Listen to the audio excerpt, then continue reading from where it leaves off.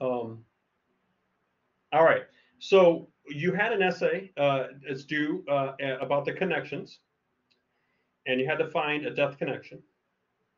And the next essay coming up is concerning an article that is in work folder 2 called Program for Love.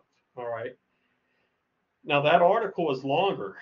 It's longer than the Farewell My Mailbox one and the homeless turned into Wi-Fi hotspots one put together like twice over. It's a bit longer. It's a bit demanding. Just a little bit more. It's certainly something I know you can understand. It's just you're going to have to put in about 20 to 25 minutes to read it carefully, to think about it. All right. And it starts off kind of like an interview. It's not structured like an interview, but they're focusing on the views of one person. Her name is Sherry Turkle, and she has some things to say about computers, about the way what our needs are as human beings. We need friends, we need communication, we need a community. That sort of does connect to the articles we used in Work Folder 1. We need each other, right? But we are entering an age where the tools, the devices that we can use are the type that will allow us to have a sort of relationship to meet some of those needs that we have, but not with other real humans or with the real flesh and blood person in the room. Okay, it's a bit dated. Again, don't I'm not too concerned about the fact that these articles are getting old. And um, just a quick timeout. I see that there's a question here about the nonfiction narrative extra credit assignment. I'll try to get that to that as soon as I finish up here. Um, Let me keep on going about this program for love essay or article that you need to read and think about. I want you to read that for Monday, okay? And it is a bit dated, but that's okay because it makes a great teaching tool. All right, I know why I'm using it. I know what I want to point out. I know it's going to help us take another step into growing in terms of how we think about text and how we can watch authors make texts. So please read it carefully, and it would be good if you helped me start off on Monday with questions about it, I need to know what you think the main point is, like the overarching point. And then I also want to talk about the general sort of subpoints that are used to support the overarching point. So um, try to find those, get a sense of what it's about, and be ready to discuss this on Monday. All right. Now, to give you some more information about the connections essay and why we're doing that, I want to say that I'm using these smaller essays that I'm giving you to give you techniques to think about in terms of how to write an interesting research paper for me. So let's talk about those terms, all right? When I say research paper, I'm talking about an intertextual paper, okay? INTER, intertextual. In other words, you are able to get sources and to bring them into your paper so that your paper is referring to other books and articles as well as your own idea. All right. So in order to find those other voices, if you will, you have to go and look for them. All right, in the library or in books that you have already read, maybe material from other classes, maybe a movie or a documentary you've watched, certainly online material. Okay, so in a very very basic sense, for our purposes, that's kind of the type of research I want us to start off on, and that is just can you just start uh, reading, watching, keeping your eyes open as you move through your life for the next couple of weeks, remembering the topic that you picked and trying to see if you can find material that you can bring into your paper to make it a little more uh, robust, if you will. And so, yes, I do want you to start thinking. You should already be thinking of a topic to write on, right? That's your research paper topic. And now the question is, well, what exactly? How do I go about writing that? What do I do with that? What can I have more of a guideline, right? And I'm like, well, Not really, because that's the point here. Is I want us to learn how to invent the map that helps you write it. So this is going to be a stepping beyond, the traditional idea of, hey, you can take your research paper, you can divide it into 5 paragraphs, and the first paragraph is going to tell me your topic, and then maybe you can end with a thesis. Maybe the thesis can mention 3 like points or something, right? And then the second paragraph can be one of those supporting points. The third one can be another one. The fourth one can be another one, and then the fifth, you can close it up, and then you can remind your readers what you wrote about. You can maybe repeat your thesis, maybe reword it, but repeat it, and then let's go. You're done. So see, that's a map, right? That sounds like a plan, and it does help you produce a text, but because it's so easy to teach and it's easy to understand, it kind of gets overused. And you might be at the point now where that's really all you know how to write, is like that way. And I want us to move beyond that. Okay. So that's why last time on the board there, remember I said, let's think more in terms of sections. All right. And then the sections in terms of the paragraphs you need in there and stuff like that. And let's also talk about, argumentative techniques. Okay. So let's focus on this notion of what is a persuasive paper, what is an argument paper. So I'm going to try to get this little board back over here now. Bremen, you asked about the nonfiction narrative extra credit. I haven't forgot about that. It's right there. I'm going to see if I can get to it. And if I don't get to it today, for sure on Monday, I can maybe do a video on that as well, right? And post a video in the next couple of days. Let's see if I can do that. Okay, but let's talk about argument, all right? So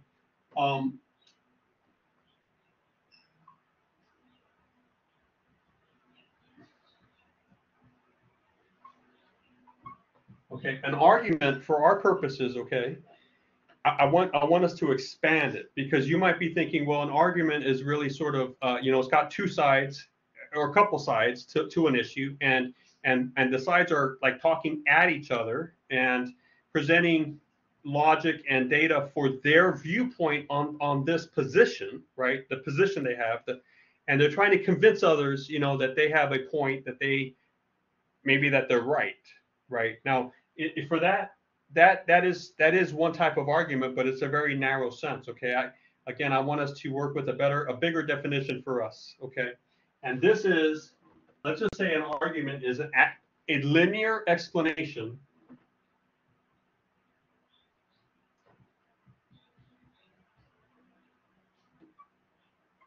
of an I need that to say of a, let's see if I can do this without messing stuff. There we go. Of a non-obvious observation. Okay, so an argument is a linear explanation of a non-obvious observation. All right.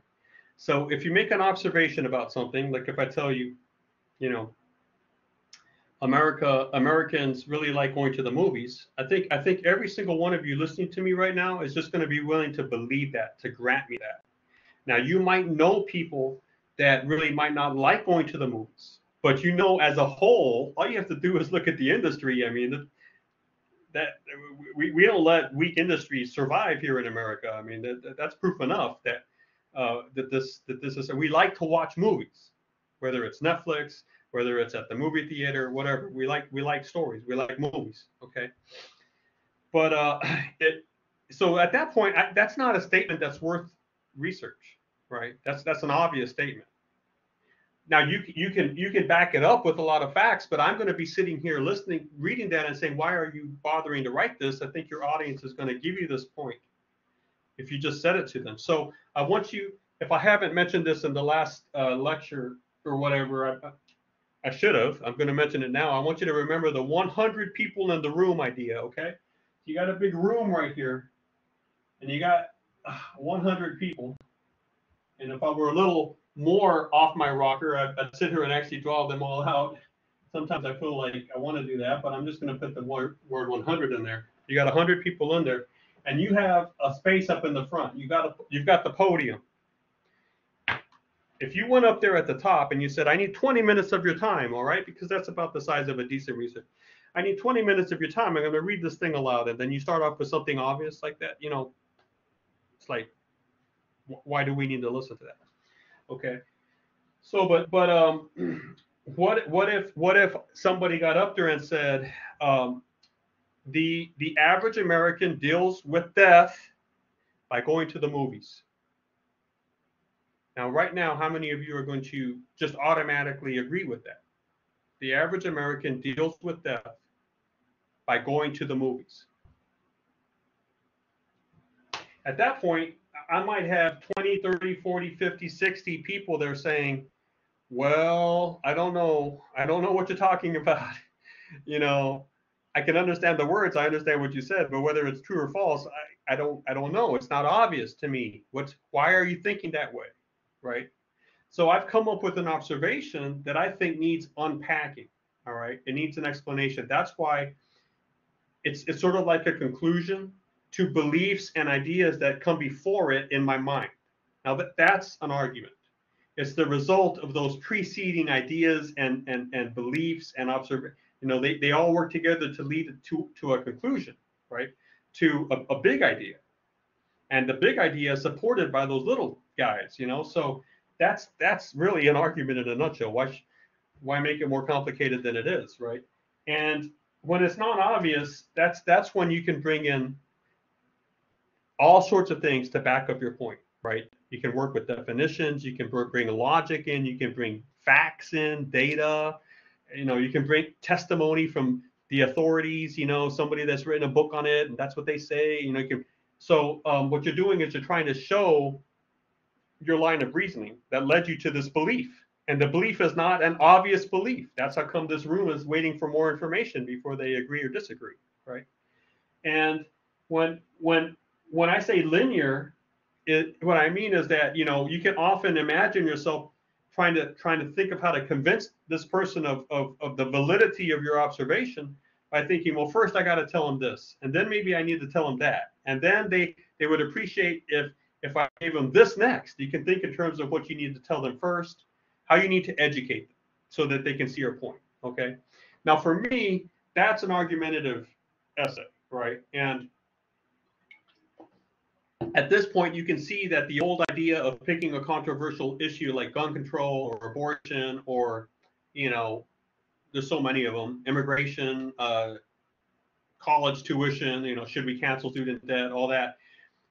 That is one type of a non-obvious observation that might need unpacking in a linear way. But there's so many other ways to do it. And one technique is to think of a connection between two items that don't seem to be connected at all. So if I were to tell you that YouTube and coffee are connected, that they share a deep connection, how many of you are ready to agree with me on that? Because you're like, well, I'm not even going to bother with that because it's obviously it feels like a trick question. It feels like he knows what he's talking about, and whether he does or not, that's his illusion. But I'm not going to challenge that. Yeah, you're right, because I do think there's a connection. All right, but because it's not obvious, I got to get up there and I need to say, well, here let's start with the fact on how coffee changes your brain chemistry, and how the more you drink it, the more your brain actually wants it, and the more it's willing to reward you for getting more caffeine in there, right? And how do I know that? Because I read a book by a really great writer called Michael Pollan, and the book is called This Is Your Mind on Plants. And he divides that book into 3 parts, and the third one is all about coffee and what it does to your head, okay, what it does. Well, that's where I'm headed, Olivia, but I can draw that out a little bit more and show you how YouTube is connected. It addicts you the same way coffee does. All right. And then there's a book out there called Like, Comment, Subscribe, and it's about the history of YouTube and what they did with the algorithm that they designed to show you. Yeah, okay. I just got that book from the library. Yeah. that's a pretty good book. You know, that's a book that you can actually read like a halfway through and you can start skimming because you realize that they've already made the point, and the rest of it is just kind of backing it up. And but anyway, YouTube, you know, there's something that goes on with this. This is a they're researching this, but it seems that the more you use it, the more that your brain is somehow rewarded by the stuff it's showing you. The next video it presents to you is based on the amount of videos that you watch that are in of that same type, and it's starting to reward you, realizing that you like a certain type of thing, and it's causing that thing to get augmented. Okay, so I'm connecting the two, right? I'm connecting coffee with YouTube, and I think I could write a paper on it, right? And I think I could have the beginning, the middle, the end. I think I could unpack it by referring to these books. I would make it sort of like research in that way. I could, and I think with this paper, I can create interest, maintain it, and reward it. And that's really all you have to do when you write, is you have to learn how to do those three things: create interest, maintain it, reward it. I think I can do it with those two. But I would also like to present another connection to you. I think the college diploma that you're earning is like the plastic bottle that is right now rolling down the street because it's empty, and it's going to, now I actually have a really nice thing I think I can build through that, right? It's not overly negative, so I don't want to get you discouraged about that. But I do think that the same things that draw us towards these two items is really the same at the bottom, okay? So, you know, if I can come up with an observation that I know before anybody just automatically believes me, they got to know what I'm talking about in terms of definitions, ideas, facts, the thoughts I'm having, and I need to explain those thoughts in a certain way, then I basically have an argumentative paper, okay? Now, when we talk about persuasive, sometimes we use it in terms of a debate. Sometimes we ask people to be really convinced on their position and try to make other people see that they're right. And I want us to broaden this notion of persuasion as well, okay?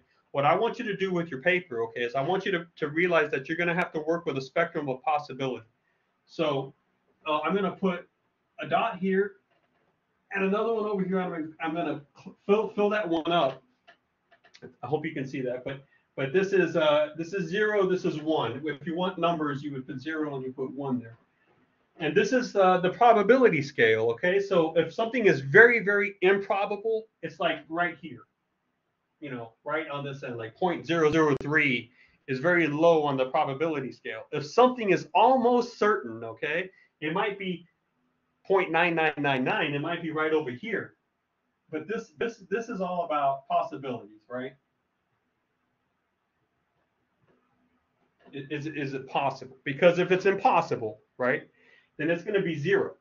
There's no chance of it being true or being a thing. You know, 0 that it's right or whatever. If it's certain, like 5 + 5 + 5 is 15, that has a probability factor of 1. You know, that's a sure thing. You see what I'm saying?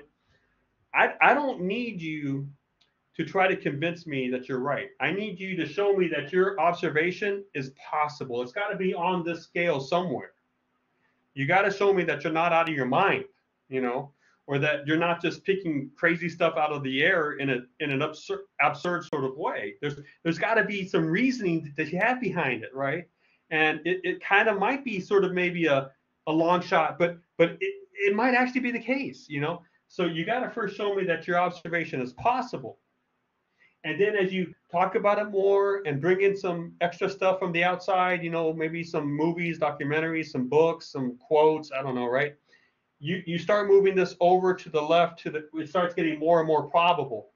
And I think that's really a good paper, okay? Look, I'm gonna show you my thinking here. I'm out of stuff to draw on the board, but let me tell you this as well. Anything that I throw out here by way of example or whatnot, even if I came up with it, if you want to run with it as a research paper, you're welcome to do that, because I feel like that can help some students grow, you know, and I'm fine with that. If you want to come up with your own idea, that's okay. If you just can't, I want you to think about it for a while, but if you want to run with something that I say, I'm happy to provide that for you. You're welcome to do that. And I have plenty of others that are ideas that I know I'm never going to write on. So you're welcome to have some of these. But here's an idea for you, right? I was just reading this the other day. In fact, today, I was just reading about a little article I found somewhere, just flipping through a magazine, and it's about fear of flying. Okay. So some people really struggle with fear of flying. Is that worth a research paper? Well, I don't think that alone is, because I think your audience is going to kind of just give that to you. You know what I mean? We have enough experience in life and America and with airports and with people that we just know what 10% of people are afraid of flying. I don't know, you know. Um, but here's here's where it might get interesting, and that is people are trying to figure out solutions to this, right? Now, one obvious solution is just to get drunk. So that's why airports, you're allowed to drink in an airport before the flight. You're allowed to have 3 or 4 or 5 glasses if you want to.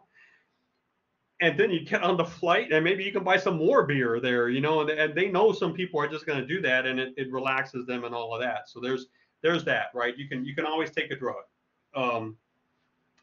But others want to conquer this at a deeper level, right?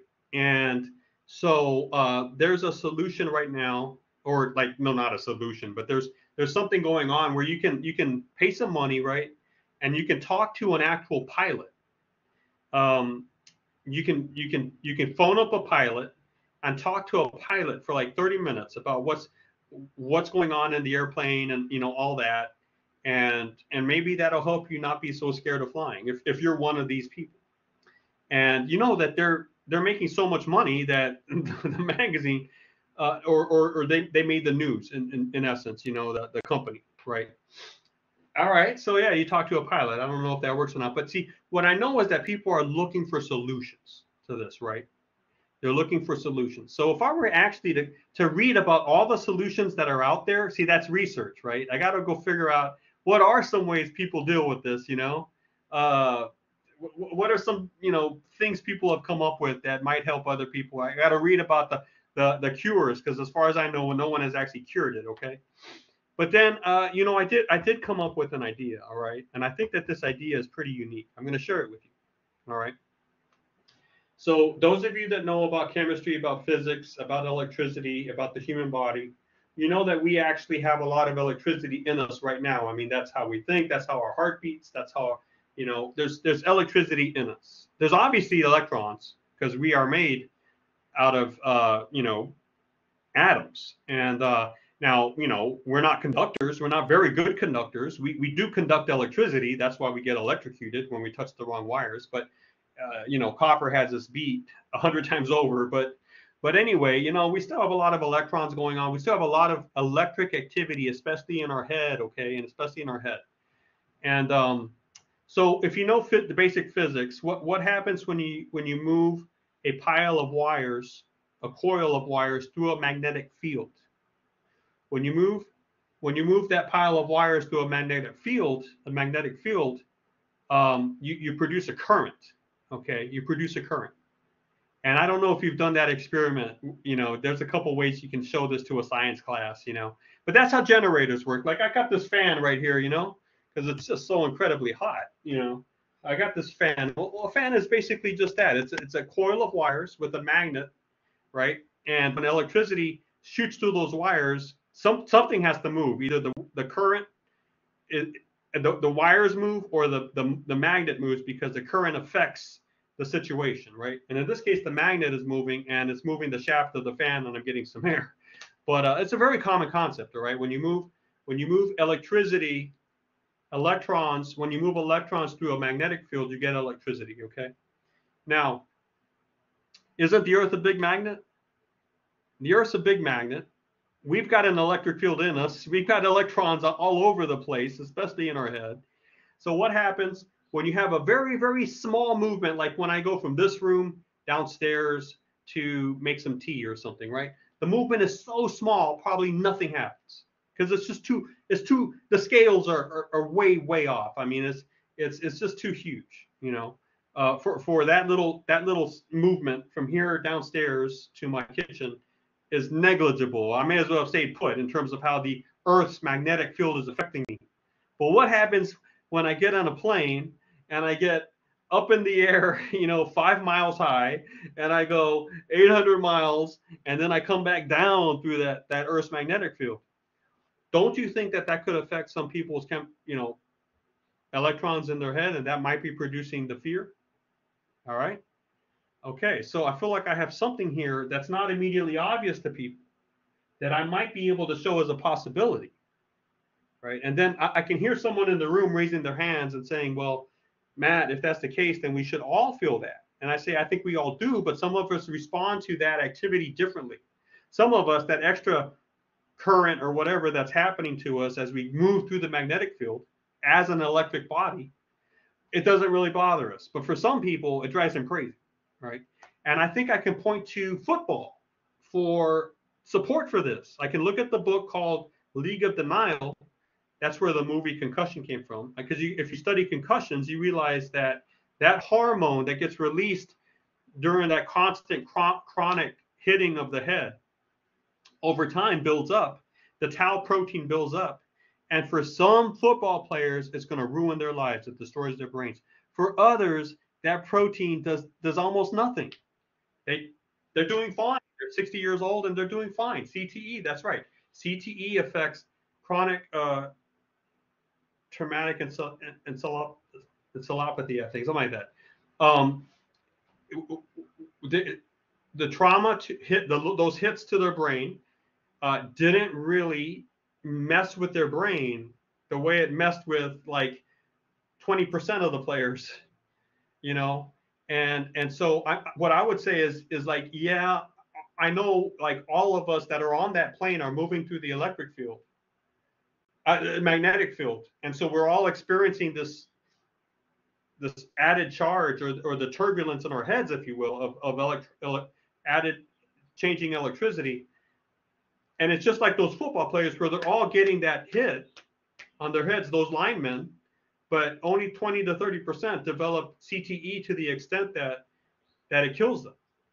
The others, yeah, they seem to be doing fine. Like Steve Young, Steve Young, wasn't he the quarterback for the 49ers, an incredible quarterback right after John Elway? I mean, the guy was knocked senseless, man. I mean, time after time.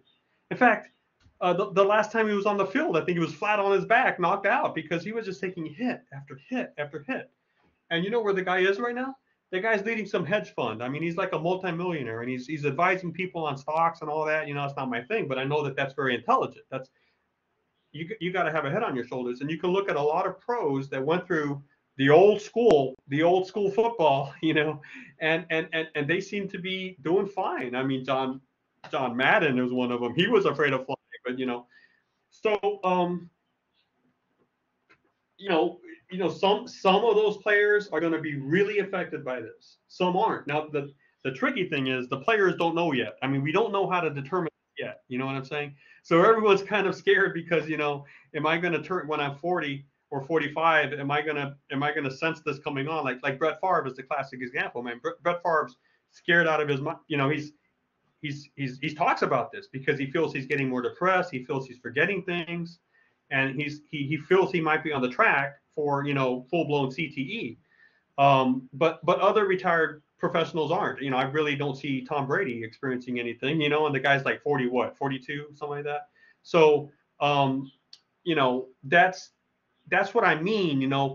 Sometimes our brains are affected.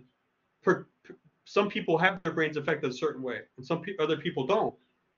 We see this in football. So might not this be with fear of flying? For some people, moving through that electric field does affect them this way. Now, listen, I have no proof on this, okay? Everything I just shared with you is all like theory, but it seems to make a sort of a weird sort of sense to me, especially because of what I know with electromagnetism and with physics, right? And when I did a review of literature, a research survey on this, what I mean by that is I tried to find if there were any articles on this in the library, any books that talked about this idea about moving your head, this electric thing of ours, through a huge magnetic field over distances that matter because they're so big, that airplane flight from here to Texas or whatever, that really will affect something, as opposed to me getting in my car and driving a mile. I mean, given the size of the earth, that's nothing, right? I'm not going to feel any fear. Yeah, an electric head moving through a magnetic field, but it's negligible. But the airplane trip isn't. You know what I'm saying? So I feel like that's at least worth investigating. And I'm going to write this essay, and at the end, I'm going to call for further research, right? Because I know I'm not in a position to actually provide the research. All I can do is provide the theory, the idea. I got to show that it's possible. And where's my research? Well, it's kind of based on logic, based on what's true in electricity, what's true in physics. It's kind of based on also what's true in concussions and how the brain works there. So I'm building a case, right? But it's far from settled. It's far from certain. It's just kind of moving. It's on here and it's kind of moving. It's getting better and better. And I know that this is actually something some of you can do. I know one of you can write this paper. It's not really that hard to write, but no one has written on this. I challenge you to go find an article that talks about this anywhere online or from the school databases or whatever. So what you have there is you have a genuine contribution. That's a non-obvious observation that needed an explanation, right? That creates interest, maintains it, and rewards it. Bingo. You write something like that, I'm going to give you an A. All right. And your next class is going to give you an A, because once you figure out how to do this sort of thing, you can do it over and over and over again. And you're just trying to figure out how to come up with techniques, you know, that allows you to have unusual ideas, you know. So I want you to start thinking about your research paper in terms of, you know, what you can do with it, what sort of questions you can come up with, and how you would research it, and we'll go from there. Now, before I move on, does anybody have any questions about what I'm saying? Not necessarily about the whole, you know, fear of flying thing, but how what I'm trying to show or suggest, the ways I want you to think about writing your paper in terms of, well, how should I actually go about this? You know, for example, I think everyone should at least have a topic now, okay? But I'm going to see if there's any hand raising or any questions on the site here.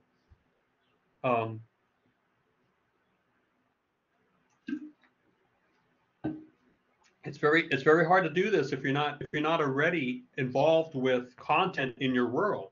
You know, that's why it's so important for you as a future leader, you know, as an emerging adult that is going to have a life ahead of you, a professional activity. It's super important for you to stay in touch with texts. You know, you need to be reading, you need to be watching, you need to be listening. You also need to be having fun. You know, I understand that, but you can't ignore one of those things and expect to grow in terms of a thinking machine, you know, that can come up with ideas and concepts. And I want you to know it's a path that you can learn. Okay, I know you can get this. It's just you have to kind of dedicate yourself to it in the long run. All right. I'm 40. I'll be 49 in about 3 weeks. Okay. I know I look like I'm 27, but I'm really 48. That was my joke for the night. Okay. Unfortunately, half the class left and they're not going to get it, but that's their loss. Anyway, I've been doing this ever since I started teaching in 1996. Aggressively reading the classics, fiction, and now for the last 10 years, nonfiction. But if you were to start in earnest now, and again, if you were to read 20 minutes a day, 5 days a week, take 2 days off, but just dedicate yourself to reading stuff that you don't have to read outside of your regular classwork activities, read a nonfiction book. There's so many of them out there. Don't get involved with one that's boring. Find one that's not boring. How do you know which one isn't boring? The jacket art. Yeah, the jacket art is good. And the title is intriguing because they're learning how to create interest even from the title. And you go to your library and just look at the shelves and pick one book that the title looks cool. Pick 10 of them and then go through the 10 and find the one that, you know, actually seems like it's going to be a good read because it reads well. You know, you got to page 3 without even, it didn't even feel like it was pulling teeth or anything, you know. So I'm going to use this. That's the type of book that's going to help you get through the material because it's interesting. It's easy to read, easy to understand, but you're learning. You're learning about somebody, about something. I don't know, but you know, you're learning. That's the important part. And you're learning on your own so that your education doesn't stop when your college stops. You see, because hopefully you all are going to graduate and be done with this. But the question is, are you going to be done truly growing as a thinker in a broad way? You know, sure, you'll continue learning stuff at your work, but are you going to be directing your own growth, you know, in terms of stuff you're looking at and watching, and you're learning how to read people and to understand what's happening, you know, around you. So I'm going to use this little spiel, if you will, to transition into a question that was here earlier about this nonfiction narrative extra credit thing, okay? So I want this to be worth, let's say 8 points, okay? Because remember, this class is out of 100, so you know that's a good little bit of points. I'm going to make a note of that, so because I have to make sure that I clear some of these things out. You know, I'm constantly fiddling and tinkering with the assignments, and I think that can be frustrating to some of you because it doesn't look like I've got everything right, lined up just perfectly and everything. But I promise you, I'll be fair to you, and you know, I'll try to have it so that your experience is a good experience for you. And if you feel there's something I can do to make it better, you need to please reach out to me in email. We can talk. I'd love to do that. But fiction, 8 points. Now, what I want you to do here is I have that list, I think on work folder 2 or whatever. There's a list of books. And the reason that I have those books on there is because I think every one of those books has a lot of potential to be a capturing book. What I mean by a capturing book is that it captures your attention. Okay. And I want you to check out, I want you to look at the list, right? The list is numbered. And I want you to pick 2 numbers, 7 and 8. I don't know. I mean, you pick it. 2 and 5. And you go to number 2, and it's going to have a book associated with it. I want you to get that book. You go to number 5 and get the book there. Okay. Now some of these numbers actually have 2 books listed. The reason for that is both of those books are small, or they're easy to read. I mean, like, they're really easy to read. There's a lot of white space that the author was using. It's kind of like or they're full of little hand-drawn pictures. Like there's a book on there called Arbitrary Stupid Goal. You'll never forget that book if you read it. But you know, there are a lot of pictures, a lot of drawings, and that adds to the book. I mean, there's a reason for all of that, but it's really not a big book. So I thought, you know, I can put on another one. I think I paired Arbitrary Stupid Goal with My Mess is a Bit of a Life, and that's an incredible book. Okay. But both of those books are kind of easy to read. And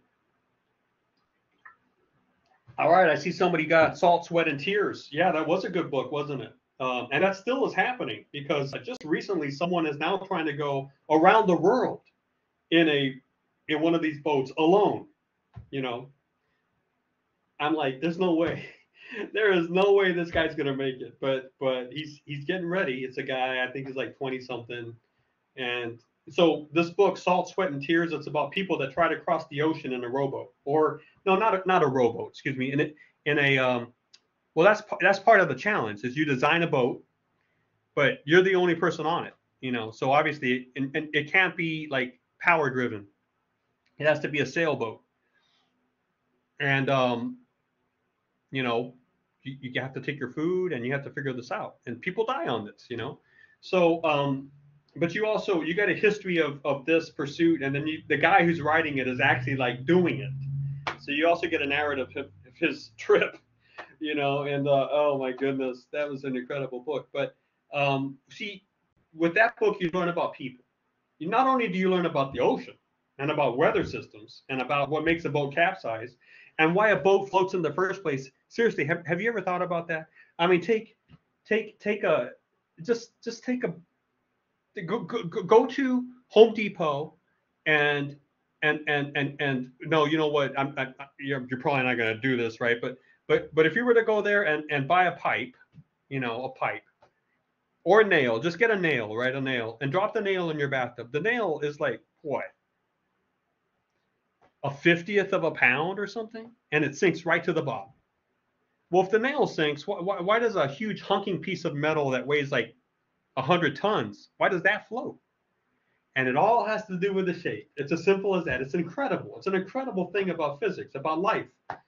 I mean, about the earth, you know, the way earth works, nature. That you take that piece of metal and you shape it the right way, the thing floats. If you shape it the wrong way, it sinks. Boom. And so you learn a lot about that, right? But you also learn about people. It's a little micro treatise on psychology and what makes a certain group of people tick and why they're doing this. So that's why that's what I say that's worth reading. Now, not only you're actually learning stuff about your world and about the people that are in your world, you're also watching good writers at work. These people know how to create interest. They know how to maintain it. They know how to reward it. They know how to make you turn that page. And if it means that they have to do a little hand drawing of Hitler's wolf lair, they're going to do it. Uh, because they want you to get involved with that chapter. And that's arbitrary, stupid goal. But even from the titles, they know how to spark interest. All right. So what you're getting a chance of doing is you're getting a chance at watching some really good, skilled writers at work. There are thousands upon thousands of authors, and not every one of them is good at what they do. Okay, my hat's off to anybody who publishes a book or an article. That's hard enough to do as it's in its own. But again, the question is, which ones have the real talent, and how can I learn from them? And when I run across books like these, I want to share them with you, like Dead End Gene Pool. Okay, if you read Dead End Gene Pool, I guarantee you, to your dying day, you're not going to forget it. You might forget me, and you might forget the class, but you're not going to forget Dead End Gene Pool. It's about suicide. It's about the ultra wealthy, the vacuity of wealth. The emptiness there. That's all you're pursuing.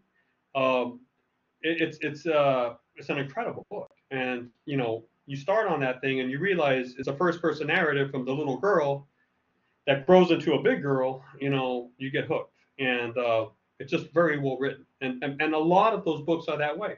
All right. So see, the thing is, I don't know about you. I know it's easy for teachers to just make like these grand like umbrella like statements all the time. We get into the groove or whatever, and then we end up saying stuff that it's like maybe we overspoke. So I don't know about, maybe you are reading, maybe you are very serious about your own growth and you feel the power of that. Okay. And I've run into a lot of people that just don't read. I mean, they just don't. And that's fine. Some of them, maybe they don't need to read as much as others read. But I'm talking about like not at all.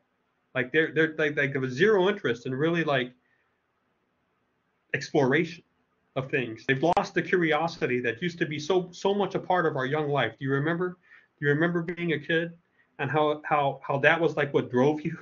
It's like you were just curious about things, and you love to explore, you love to learn. And somehow for some of us that gets knocked out of us. We lose it. And I think we pay the price for that. But some of you, again, I don't know. Please understand, I don't know exactly if how many are you are like that. But even if there's one of you, I want you to listen to me. Somehow you have reached the conclusion that you're not a reader, you don't like to read, it's not for you. No, thank you very much. Whatever. Hurry up and be done, because I'm not going to read this book. And I want to suggest to you that maybe you've had, the reason you're that way now is that you've had some really, really, really tough experiences with some very boring books that somebody made you read. Or maybe they were actually good books, but you weren't ready for them. Like Shakespeare. I think a lot of us have read more than one play of Shakespeare, but I wonder how many of us were ever ready for it. Because I've read plays multiple times, and it was only until I was 42 and had those experiences under my belt that I realized how important that play was, what that play was actually saying. All right. And if I had just read it once and said, well, I'm done with it, I would never have seen what I saw when I was 42. And I wasn't ready for it until I was 42. Moby Dick. I could never ever get through Moby Dick. It was a horrible experience for me. Okay. Finally, and this was 2 years ago when I was traveling through Milwaukee, I got an audiobook on it. It was a great reader, and I was actually ready for it for my time of life. And I felt like the book, it was an incredible experience. But I had to wait till I was 48 for that. All right. What I'm saying is maybe you met the book when you weren't ready for it, or maybe the book was just boring. Books are like people, you know. I mean, you meet the wrong person, and then you meet another person that's not right for you, and another one, you might be like, forget it. I'm not really gonna. It's just not working, right? Just wait till you meet the right one. Wait till you discover what type of people you are and what kind of people you need in your life, and wham, it happens. All right. So what I'm saying is maybe you don't like reading just because you didn't ever get an interesting book to read in the first place. I don't know. It's just one of these theories, okay? But I want you to give it one last shot before you really truly kiss it goodbye. Find some of these books, okay? I say get two of them, get two numbers, pick two numbers, get the books, and then I want you to read one all the way through. And the other one, I want you to practice those styles of reading. So skip a little bit, try to skim, try to, you don't practice all the styles, but practice some of those styles on the second one. Practice, uh, maybe don't read the whole thing. Maybe determine I'm just going to read uh, half of this, but I'll pick the parts.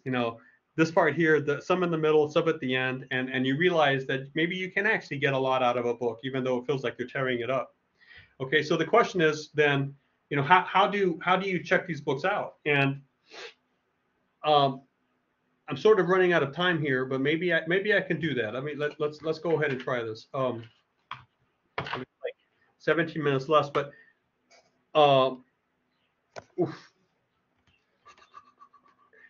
yeah, for the actual reading nonfiction narrative, I don't want you to write anything. So I think I had a question here is like, what would you like us to write for the assignment? No, I just want you to read it. I just want you to enjoy it. I mean, if you pick a book and you don't like it, send it back, get another book. I want you to find a book that you actually enjoy reading in that list and read the whole thing. That's all I want you to do. You tell me you read it, you get 4 points. You tell me you read another one of those numbers, I'll give you another 4 points. That's 8 points right there. Okay. And I don't want you. Well, another challenge is, can you use the library system to get these books? Okay. So let's go ahead, and I'm going to try to share my screen. See if I can do this quickly.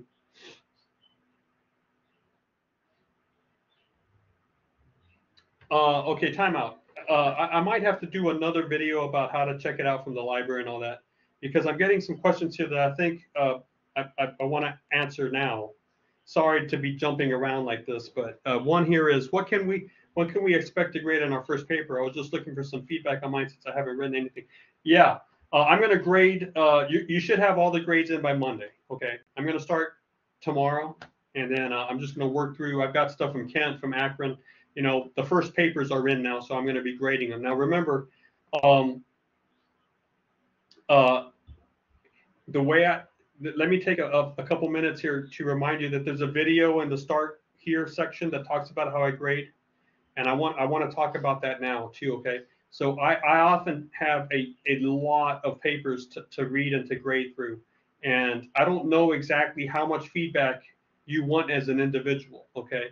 I know that if I spend 40 minutes on each paper, then I can easily spend up to 20 to 30 hours just on one school, and the schools are never going to be paying me a full-time wage. They're just not going to do it.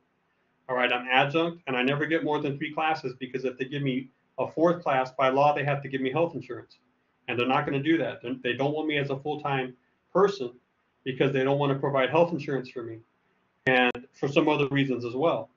But they are not paying me a full-time wage, so I'm never going to spend all that time creating papers for just once. So here's how I work it, all right? And I'm asking you to consider the fairness of the big picture as well, all right?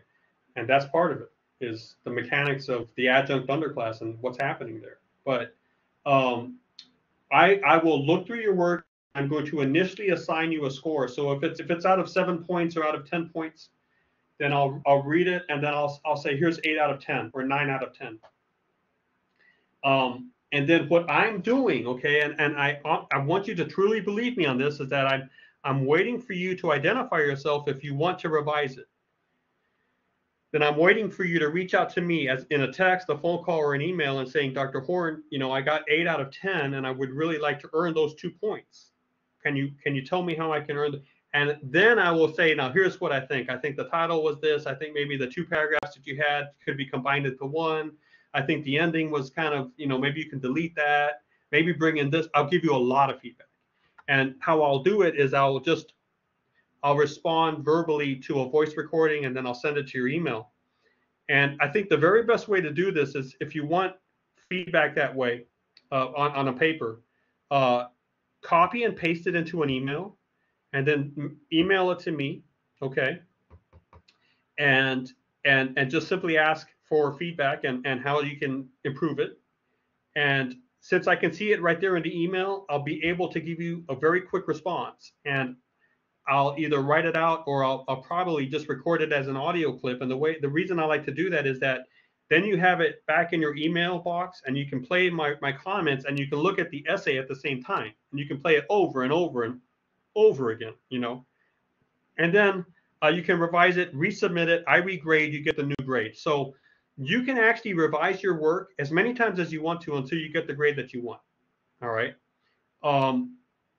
Alternatively, you don't have to revise your work if you're okay with your score. Okay. I do not have required revision. And part of that is I just need to find out where you are in this class and what your goals are and what you're trying to do. And I need to make sure that I reserve my time for those that actually want to revise it or want to get some points. Because if you're like, hey, I made 9 out of 10 points, I'm super busy, I've got a big algebra test coming up or whatever, I'm okay with this. I'm just gonna move on to work folder 3.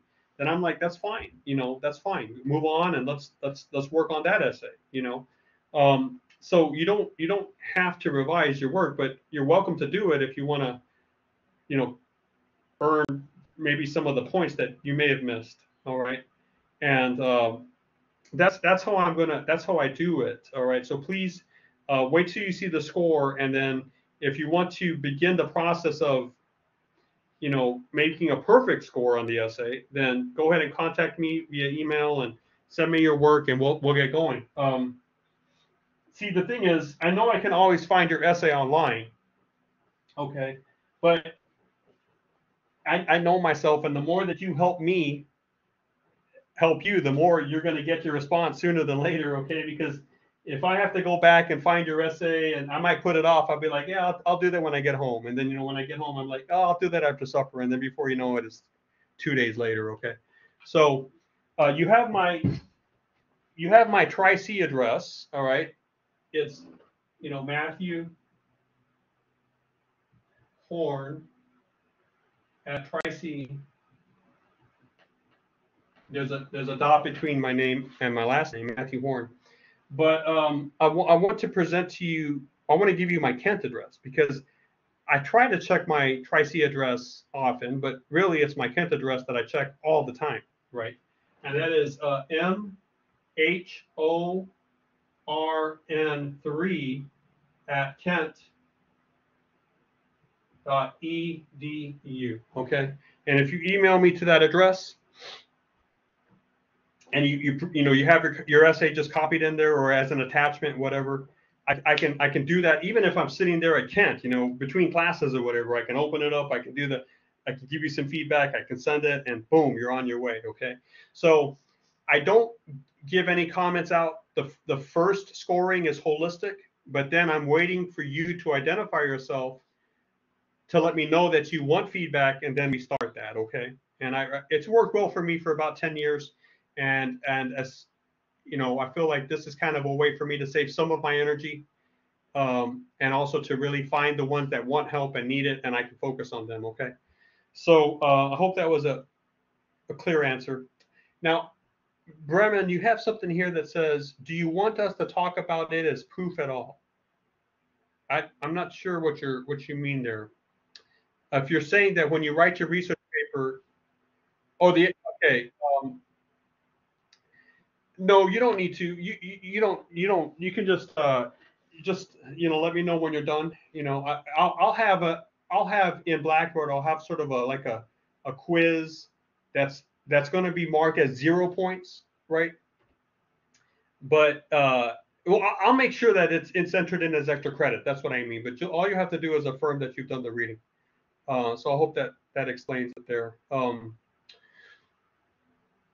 Self affirmation. So you know what? Hey, can people cheat on this? Yeah, absolutely. You know, yeah, they can. Uh, how do I feel about that? Conflicted, but don't cheat. You know. Can I ask you not to cheat? It's just not my style to load it all up with all this stuff that people do to try to catch the cheaters. I feel like in principle you really shouldn't be cheating this way because you're going to get very comfortable with it, and sooner or later you're going to slip up. And it's just best not to be in the habit of lying and cheating like that. But yeah, this is kind of weird to hear a teacher say this, but like I know there are gray areas where it's like I don't know. You'll just have to make the decision and live with it, okay? But like AI, right? Artificial intelligence. I'm telling you, across the nation, the humanities departments. Yeah, that's right about fabric of reality. Thank you very much. Uh, but across the nation, English departments, history departments, philosophy departments, the soft sciences, they're panicking because this idea of, well, how do we know, that whether our students wrote this essay or not because of AI? You can ask, and it's just getting better. It's just getting harder to detect. And I'm like, that's because you're teaching it the wrong way. You need to have much more live discussion. Or if people can really use AI to write essays, then we need to figure out how to embrace that because that's going to be your future. Why your boss is going to ask you to write that, or you're going to be in a position where you're asking someone else to write using AI. I mean, it's just there. It's like a calculator, right? I mean, didn't we have the same discussion about calculators when they first came in? So we all need to go deeper in terms of what we're teaching and why we're teaching. And what we really need to be focusing on are things like joy, love, integrity. And how in the world do you teach that in an English class, and how do you test on it, right? So that's why we don't know how to talk about these things, but that's actually what's at play. See, I'm talking about joy and love here because whatever you build right and you're proud of, you want to share it with other people. That's just part of what we are. You learn that skill of painting and you paint that beautiful picture. The vast majority of us that do that, we want to share it with other people because when we share it, when we let other people look at it, our joy grows, and it's an act of love. And that's what I mean, that these things are connected at a deeper level. I mean, when you learn how to talk to that group of 100 people and you give them something interesting, you're going to feel the power of capturing their attention, and you're going to realize that that's delicious, and you're going to realize you know how to do it now, and you're going to respect that. You're going to do it right. You're going to help them grow, and that's love. In that arena, in that respect.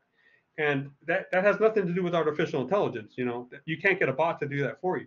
So I feel like a lot of the stuff that's happening now is actually very salubrious. It's healthy for us because it's putting us back on track, right? We need to move away from just giving facts and testing on facts. We have to now talk about invention, about method of thinking, about all sorts of really better things. And we also have to talk about integrity. That's why I just tell you, you know what? Just don't cheat. You don't read the books, just don't do the quiz. And I think I'm going to have so much respect for you down the line if I ever find out about that. But you can have a lot of self-respect by not doing that. That's important. So anyway, hey, it's 9:15. I've got somewhere I've got to be, actually a tennis court. So thank you for sticking with me and paying attention. And you're always welcome to talk with me on the phone, send me a text, say hi, whatever you want to do. Call me, send me an email. Don't be a stranger if you don't want to be one. And I'll see you on Monday. Okay. Yeah, I'm glad that you guys are reading these books. I didn't realize that. And I'm glad that you're liking those books. Deep is a good book. Okay, keep at it. All right. Great. I'll see you guys on Monday.